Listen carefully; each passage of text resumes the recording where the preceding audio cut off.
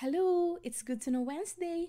Let's talk about metaraminol versus noradrenaline. Metaraminol is a vasoconstrictor. It directly and indirectly stimulates the alpha receptors in the sympathetic nervous system. Its alpha stimulation causes vasoconstriction with an increase in both systolic and diastolic blood pressure and an increase in systemic vascular resistance. It has a positive inotropic effect, meaning it tells the heart muscles to contract with more power. It also causes peripheral vasoconstriction. Metaraminol is a drug of choice for the short-term management of acute hypotension and can be administered by a large bore PIBC, but we must assess the access site regularly. The policy states that we must ensure that there is another PIBC in situ so that if the primary access has failed, then we can still continue infusing metaraminol. If hypotension persists after fluid resuscitation, we can expect to switch to noradrenaline infusion once central access is available. Metaraminol has an onset of 1 to 2 minutes and can take around at least 10 minutes for its effect to become evident. Its duration of action lasts longer than noradrenaline, which is about 20 minutes to an hour. Hence, we can monitor the blood pressure using the non-invasive cuff. Its half-life is within minutes. Metaraminol is prepared with a concentration of 0.5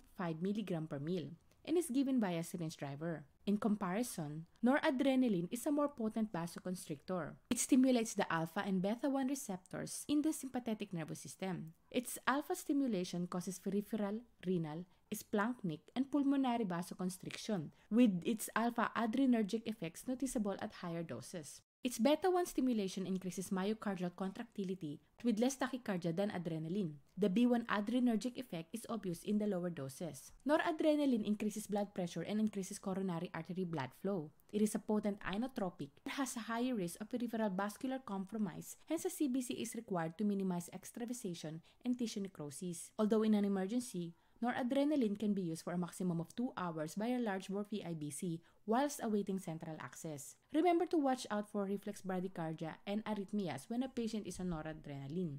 Noradrenaline is indicated for patients with acute severe hypotension and has a low systemic vascular resistance despite fluid resuscitation and is the vasopressor used in septic shock. It has an onset of 1 to 2 minutes like metaraminol. Due to its shorter duration of action of about 5 to 10 minutes, an arterial line needs to be in situ to ensure timely monitoring of the blood pressure. Its half-life is within 3 minutes. NORAD should be prepared with 5% glucose as it is incompatible with normal saline and needs to be prepared on a single-strength concentration of 60 microgram per ml.